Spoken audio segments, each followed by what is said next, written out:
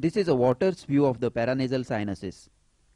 Note the haziness in the right maxillary sinus as compared to the left.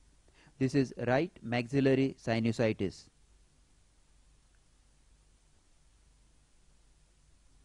This is a Caldwell view of the paranasal sinuses, showing haziness of the left maxillary sinus. Now observe the space between the two orbits occupied by ethmoidal sinuses. The left ethmoidal sinuses are also hazy, so this is left maxillary and ethmoidal sinusitis. This is a water's view showing haziness of the maxillary sinus. Haziness is always appreciated in comparison with the opposite normal sinus. A normal sinus casts a radiolucent shadow due to the presence of air in it.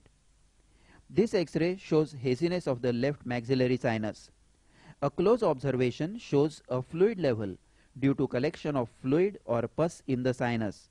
This is left maxillary sinusitis with fluid level.